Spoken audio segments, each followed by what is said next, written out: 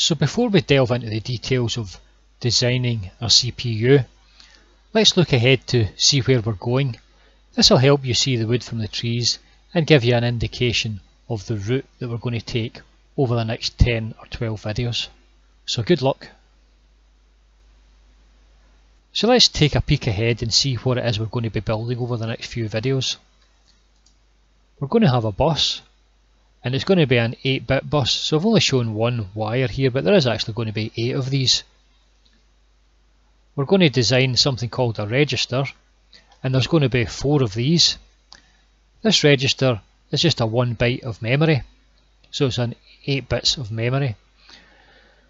Now it's got a set and an enable. Whenever the set goes high, we can write information from the bus into the memory cell. Whenever the enable goes high, we can read information out of this memory cell onto the bus.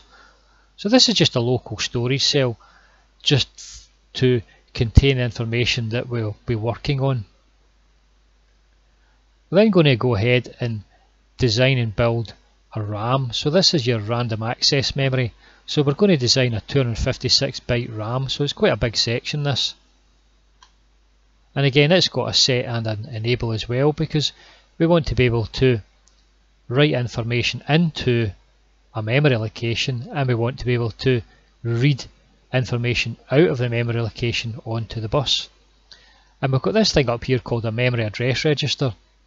So all of that does is hold the address of the byte that you want to write into or read from.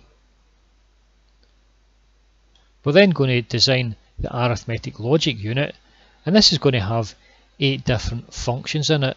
So for example, they'll have a full adder in it, and it'll have a comparator, a NOT gate, an AND and an OR, and there's several other functions that it'll have as well. So we're going to use this in order to operate on a couple of different inputs. Now we want to control the information from the ALU onto the bus, and again we do this with something called an accumulator.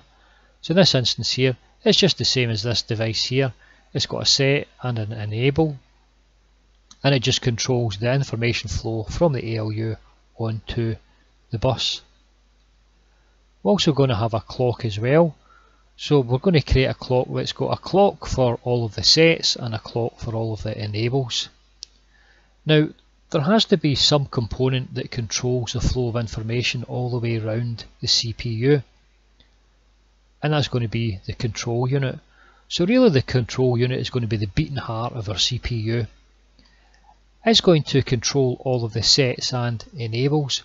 So in effect, it's going to determine exactly how the information gets passed round about the CPU, and also which functions are operated within the ALU. So the first part of the course is building up the RAM, the registers, the ALU, the clock, the accumulator, and a couple of other little sundry items that I've not shown here.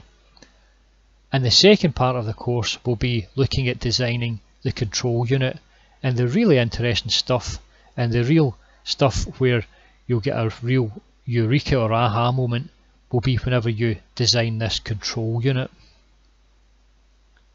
So this has just been a little introduction, just to see the wood from the trees, to allow us to see the roadmap as to where we're going over the next 10 or 12 videos. So thank you for listening. I'll get you on the next video. Goodbye.